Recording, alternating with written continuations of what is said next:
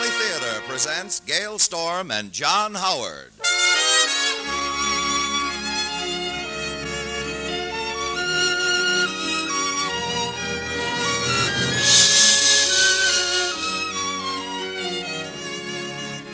From Hollywood, the Mutual Broadcasting System, in cooperation with Family Theater, presents U.F.O, starring John Howard.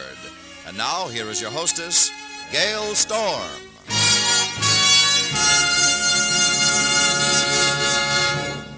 Thank you, Tony Lafrano. Family Theater's only purpose is to bring to everyone's attention a practice that must become an important part of our lives if we are to win peace for ourselves, peace for our families, and peace for the world. Family Theater urges you to pray. Pray together as a family.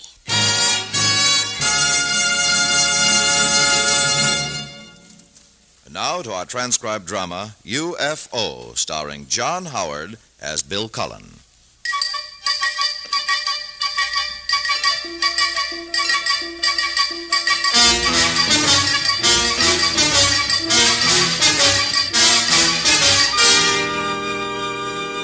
The following story is pure fiction.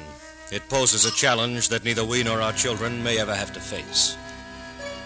But if we should, if the make-believe problem in tonight's drama were actually forced upon us in the next 5 or 10 or 20 years, it's no exaggeration to say that the way in which we meet it may determine the fate of the world. The initials U.F.O are the official United States Air Force abbreviation for the words Unidentified Flying Object.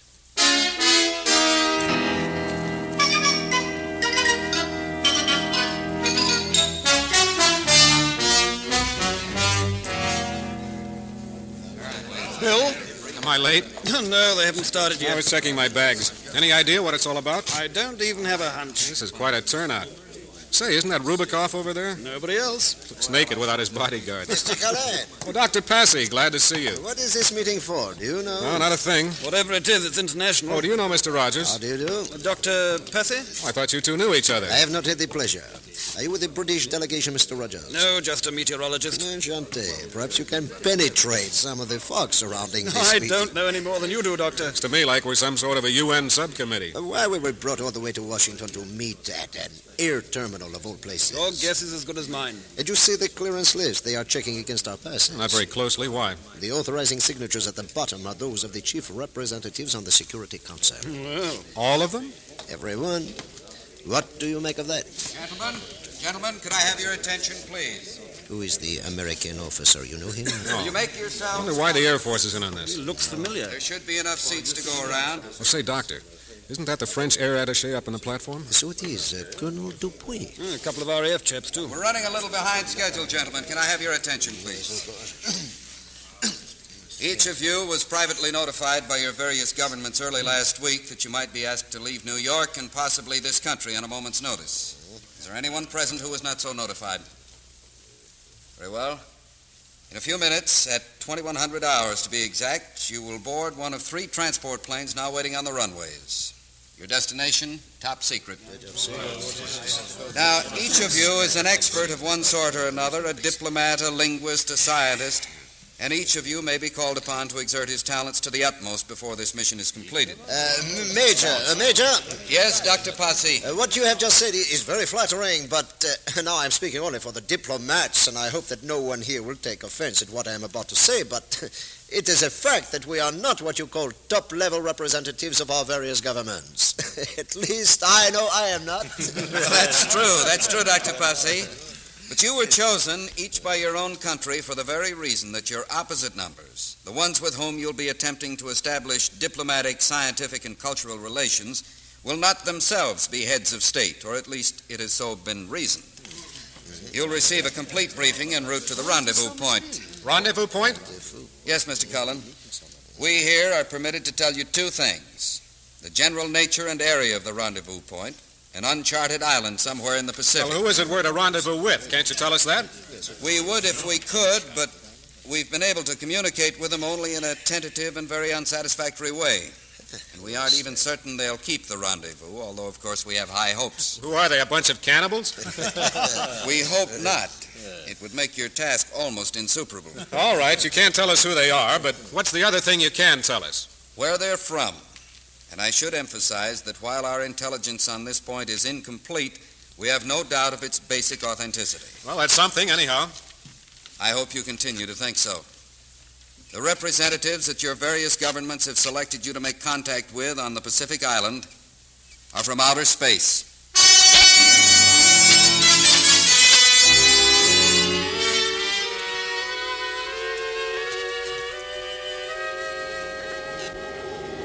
I still can't believe it. I know, Rogers, I know. And yet here we are in the stateroom of a jetliner streaking through the night, 20,000 feet above cities like Cleveland and Chicago, at a speed of over 600 miles an hour. And 50 years ago, who would have believed that? Yes, I expect that's the way to look at it. I say, they've been a long time briefing Cullen and the others, what? Well, our turn will come soon. I wonder what's the approach to these creatures. What's expected of us? It's hard to say. Oh, Cullen. Oh, Rogers, Dr. Passy. Well, I see you have company. Mr. Rubikoff, you know the doctor. Oh, yes, of course. And this is Mr. Clement Rogers. Rogers, how do you do? Mr. Peter Rubikoff of the Soviet Union. Glad to know you. We've got all the data on these mimeographed forms. Now, Rubikoff and I'll brief you from here on. Rubikoff and you. Well, we are the team chiefs. Yes. Sit down, Rogers, and I'll explain the whole thing. They're breaking the contact group into teams of 5 and 6 men. 14 teams all told. You mean each team will operate separately in trying to meet these visitors? Well, not unless it becomes absolutely necessary.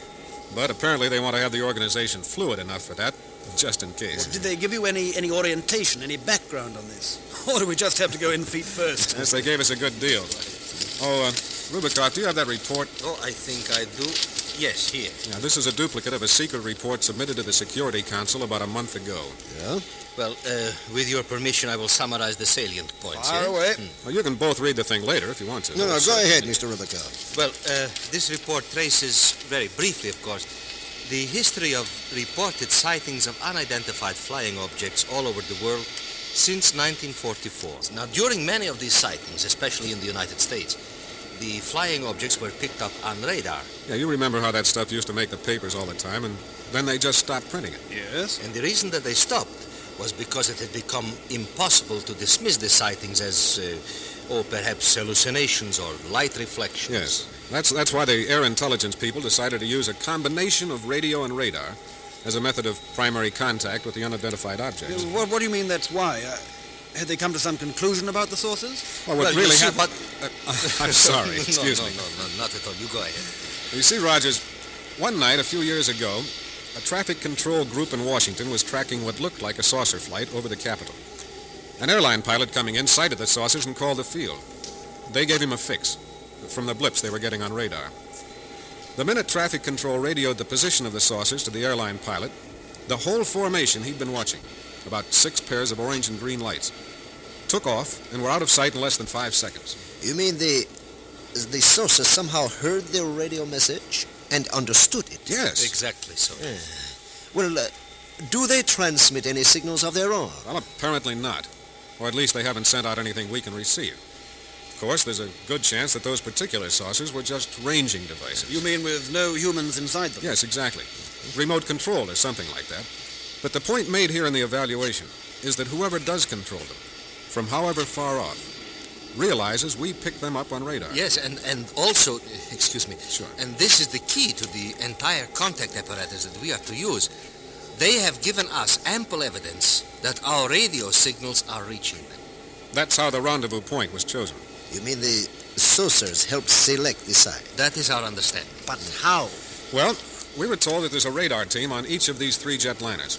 And as soon as we get out over the Pacific, they're going to give us a demonstration. This team's been selected to participate. A demonstration of what? Well, what Rubikoff said a minute ago about whoever it is that controls the saucers. But what is it that the demonstration purports to prove? Simply that they know that we know they're watching us.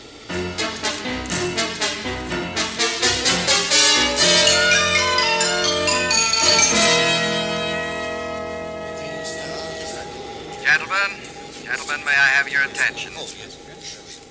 We've darkened the compartment so that all of you can get a clear view of the radar scope to my left.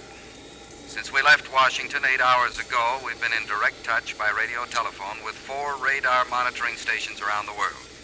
One in Liverpool, one in Marseille, one in New York, one in Moscow. And now will the members of the Orange team go to the bank of telephones along the left wall of the cabin. Well, that's us. What are we supposed to do? Just get on the wire, I suppose. You will find that the phones are numbered from 1 to 4. Dr. Passy, will you pick up phone number 1? Say hello and identify yourself, please. Of course. Hello? This is Dr. Jules Passy. What? Je suis Dr. Jules Passy. Qui? À Marseille. Oui, très bien. I am in contact with the station of Marseille. They say they are ready. Very well, Doctor. In a moment, I'll ask you to say to your countrymen, you may begin to transmit the radio signal. During the time of the signal's transmission, which will be amplified over this speaker so that all of us can hear it in the cabin, I would ask everyone to keep his eyes on the radar scope up front here. Are you ready, Doctor? Ready? All right. Tell your man to start transmitting. Hello? Commencez à transmettre le signal de radio. Now watch. The radio operator in Marseille will send out 10 separate and distinct signals. Then he'll stop. A few seconds after he's finished, a series of blips should appear on the radar screen. I want you all to count them. There they are, in the upper right-hand quadrant. But what's making the blips? I think you'll find there are 2, 4, 6, 9... Yes, 10 blips. Exactly the same as the number of radio signals that were sent out by the operator. But what are they? Well, before we tell you that, Doctor, would you be good enough to inquire of the operator in Marseille if they've picked up any blips on their radar? And if so, how many? Of course. Sur le radar, vous voyez, sont-ils des signaux? Combien? Merci. Yes, the same number, 10. Thank you. You can hang up now, Doctor. Au revoir, merci bien. Oh, Major, would you be good enough to tell us what those blips represent? Well, they're a flight of saucers, one for each blip. Using measurements taken on the scope, we estimate their distance from us to be about 60 miles. Well, what was the operator over in Marseille seeing? Another flight of exactly the same size. The Marseille call number is 10. But the blips that we are seeing now, does that mean that they too are picking up the radio transmission from Marseille? Either that or it's been relayed to them by another saucer flight over that area. Right now, for example, although the Moscow call number is 8, there will be 10 blips on the radar scope in Moscow. It's the saucer's way of telling us they know Marseille is the only station now transmitting to them. Well, then they must know that our 3 jetliners are part of the picture, too. Otherwise, why the blips from just 60 miles away? We expected this. They seem to know everything. Well, now it's changing. Look, on the radar scope. Some of the blips are moving There's off. 5, 6, 7. There's only 3 left. What do you make of it? Just a minute, please. Hello? Yes, go ahead. Huh? From all 4 points. Well, hold on a moment. What is it, Major? Each of the 4 monitoring stations report that the number of blips they're tracking has dropped to 3. Same as us. Just a second. No? But we're still getting them on our scope. 3, about 60 miles off. All right, we'll let you know if anything happens. What's up? They've dropped off the other 4 scopes completely. We're the only one picking up any saucer blips at all. Major, Yes, Mr. Cullen? I've got a hunch what it might mean. It's just a guess. Well, let's hear it. Well, you told us earlier that although the saucers had helped to select the rendezvous point using the numbered code, you still weren't sure they'd show up. That's right. Well, could it be they might want to change it at the last minute to make sure we don't pull a fast one? I suppose it's possible. What's your idea? Well, our party's made up of 3 jetliners, and they're showing up 3 blips on this radar scope. That's right. Maybe they're trying to tell us to follow them.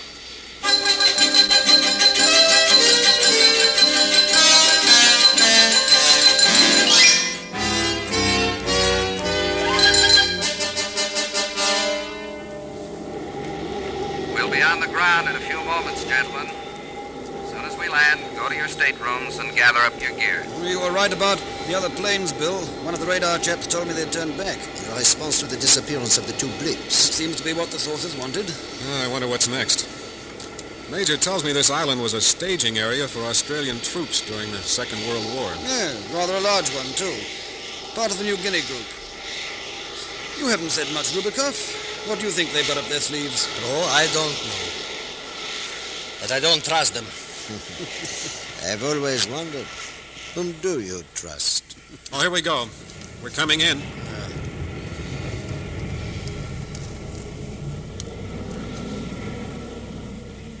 It's starting to get gray in the east. Almost morning. Look, on the scope. What? The last blip we were following. It's gone. Maybe the sources aren't willing to make a daylight appearance. But it is at their insistence that we are landing here. I guess the only thing to do is to make ourselves comfortable on this island until nightfall. Leave the next move up to them.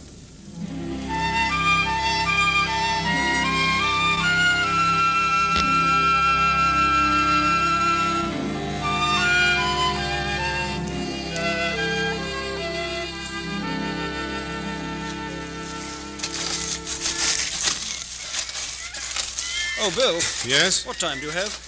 Oh, a few minutes till midnight. How far do you think we have walked? Oh, perhaps 5 miles. Colin, Yes. contact the base again. Obviously, we have lost our bearings. We're still going due north by my compass. Will you be kind enough to contact the base? We should have seen them by now. All right. Oh, Rogers, can I have the walkie-talkie? Here you are. Thanks. Orange leader to contact base. Orange leader to contact base. Contact base to Orange Leader. Go ahead. We've been moving due north for almost 3 hours now. It doesn't. Haven't seen a thing. What's your position? We're still in the brush. Anything from the 2 other teams? We called them back to the base. How come? More blip messages from the saucers. Apparently, they want to make personal contact with the smallest group available. That's you fellas. Well, we haven't seen a thing. No lights, nothing. Can you see the Coyote Ridge from where you are? Yes, it's just a few hundred yards ahead of us. The west end of it's almost a plateau a saucer could put down there if it wanted to. All right, we'll try it. Good luck. When you get there, give us a call. Major Reeves out. So, the others they sent back. Yes? Then we are to be the guinea pigs. I don't believe I have ever felt so helpless in my life. Any special instructions? No, I guess the original ones still stand. No hostility. Do everything possible to convince them of our friendly intentions. Friendly intentions? What's troubling you, Rubikoff? Well, they will take that as a sign of weakness. Let us be realistic, Mr. Rubikoff. Our sole hope of survival is that their intentions are friendly. Oh, nonsense. You honestly think that the Soviet Air Force, or any Air Force for that matter, would last 10 minutes against the saucers in a shooting war? Yeah, but it might not come to a shooting war if we can scare them off. I've got a feeling they won't scare very easily. Well, we should at least try. Gentlemen, the alternative is abject surrender. Why can't you people understand that peaceful relationships don't have anything to do with winning or losing? Why don't you understand that the threat of power is the key to peace? All right, Rubikoff, I have it. As soon as they land, you go up to them and say, boo. You laugh. We have conquered half of your world while you are laughing. Yes, but you never conquered the laughter. I should think you would have found a lesson in that. Sentimental rubbish. All right, Rubikoff, knock it off, will you? What? This isn't a press conference. We've got work to do. Let's go.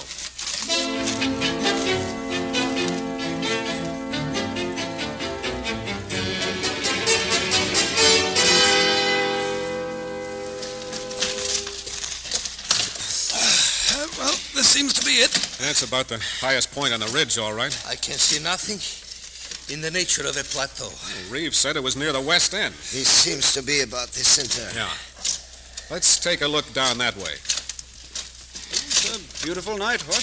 Every star is out. There is no sign of aircraft. You can't tell. They might not be running lights. Considering how fast they go, from 50 miles up, they could be down here in seconds. Look down along the ridge on the other side. You see the lagoon? Yes, quite a drop from here, about 200 feet. But doesn't it look peaceful in the moonlight? I must come around and take some pictures there tomorrow. Let's say hobby my wife and I... Listen. What? I hear it. Can you see anything? No, but it doesn't sound far off. It seems to be the plateau just up ahead. But where's the noise coming from? I see it. Coming in over the edge of the cliff. Look. Yes, it's a saucer, all right. Perhaps they don't know that we are so close. I wouldn't bank on that. It seems to be stopping. Hovering there. Look, along the edge. They've turned on a light. Maybe we're supposed to signal them. They're blinking. Once, twice, 3, 4, 5. Why don't they land? Well, they probably want to make sure we're here. Let me take your flashlight, Rogers. Here. All right. We'll see what this does. 1, 2, 3, 4, 5. Now they are starting again. 1, 2, 3, 4. All right. We'll send that back to them, too. I wonder if they are going to blink some more. No, they're going to land. By George, that's what they're doing. Tell me, how large would you judge that ship to be? Well, it's settling perhaps 100 yards away. I would estimate possibly 30 feet in diameter. Yes, that would be my guess, too. Well, there could not be many persons inside of it then, huh? Not more than 3 or 4, I would imagine, comfortably, if they are comparable in size to us. Wait a minute. It's come to a stop. It's on the ground. What now? I don't see any doors or ports or... I guess we just walk up to it with a big smile on our face and hope for the best. No, we don't. Rubikoff. No, keep back, I'm warning you. What have you got there? You will see when it goes off. Goes off? Rubikoff, don't be a fool. It's you who are the fools. No, keep back. Why do you suppose these beings, whoever they are, have come here, huh? What, to pay us a visit? Rubikoff, listen to me. The most probable reason, and you all know it, is that they are from some dying planet like Mars, which can no longer support human life, and they must find a new world to live on. Well, what if they are? At least they're peaceful. They haven't tried to attack us, and they could have. I suppose you would help them? Why not, if it were possible? Oh, that's very easy for you to say. You have more food than you can eat, more clothes than you can wear. What about my country and countries like China? Well, don't blame us for the way you've botched that. What? You killed your people's incentive to improve themselves. That's a lie. Accept it, Rubikoff. Slaves won't work any harder than they have to. You don't understand, any of you, but that doesn't matter. Now, get out of my way. You are really going to use that apparatus to destroy the saucer? And myself and all of you, if you don't keep back. You poor fool. No, I tell you, keep away, Puss. You poor fool. Let go of Doctor, me. look out. He's pushing him over the leg.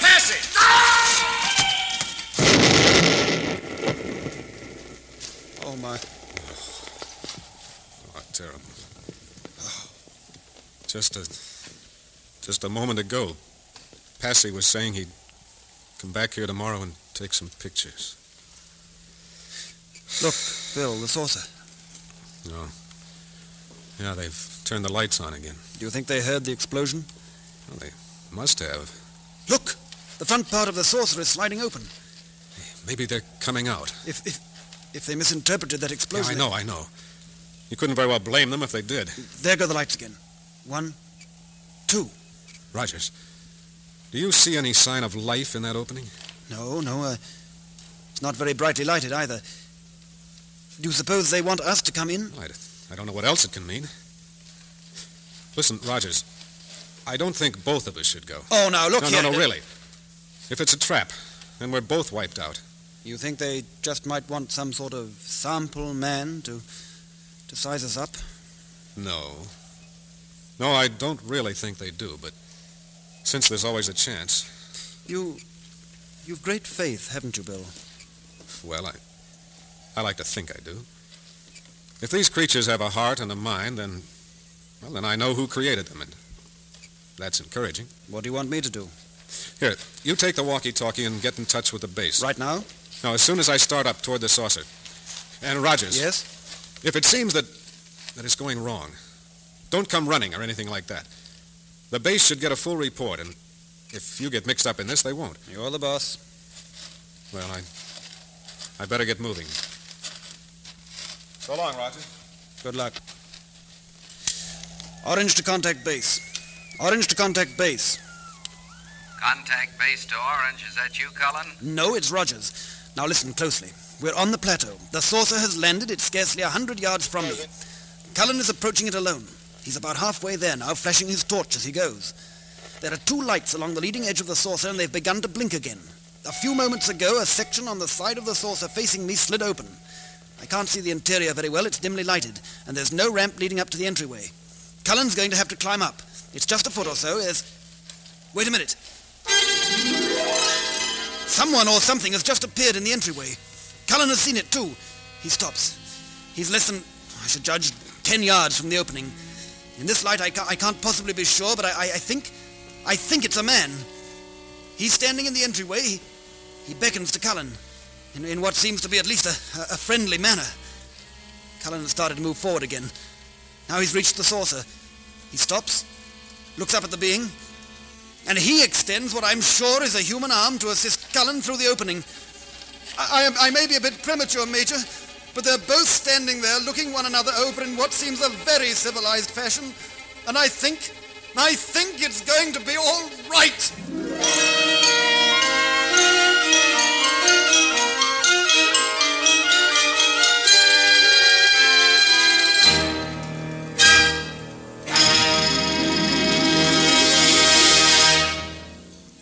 Not too long ago, my husband took me and the children on a deep-sea fishing trip in one of those chartered fishing boats. It was a real experience for me, even if I didn't catch anything. And you can be sure that the children loved every minute of it. But I remember that one of the highlights of the trip for me was when we had a chance to visit one of those lonely lighthouses that you'll find at various spots along our coasts. You can picture the kind I mean. Well, anyway, this one was like a great white finger set off from the mainland and perched on what I would guess was a rock shoal. The boat that brought us alongside brought newspapers and provision. The lighthouse keeper was, of course, grateful for these, but what really pleased him most was just our little visit. We didn't have much to say, nothing startling or original anyway, but what delighted him was that we were there saying it. Every once in a while now, I remember that lighthouse keeper, and I can't help but think that in that incident was a parallel related to prayer. Our prayers are visits to the great celestial lighthouse keeper who makes his perpetual light to shine down upon us. It doesn't matter much what we say. It's the fact that we are saying it, remembering him for remembering us. Family Theater again reminds you, the family that prays together stays together. More things are wrought by prayer than this world dreams of.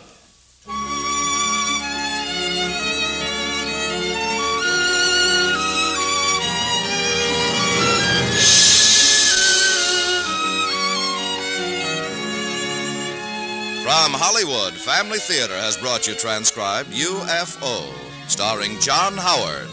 Gail Storm was your hostess. Others in our cast were Lawrence Dobkin, Vic Perrin, Lou Krugman, and Richard Peel. The script was written and directed for Family Theater by John T. Kelly, with music composed and conducted by Harry Zimmerman. This series of Family Theater broadcasts is made possible by the thousands of you who feel the need for this type of program, by the Mutual Network, which has responded to this need, and by the hundreds of stars of stage, screen, and radio who give so unselfishly of their time and talent to appear on our Family Theater stage. To them and to you, our humble thanks. This is Tony Lofrano expressing the wish of Family Theater that the blessing of God may be upon you and your home, and inviting you to be with us next week when Family Theater will present Stay Up for the Sunrise, starring Cameron Mitchell. Preston Foster will be your host. Join us, won't you?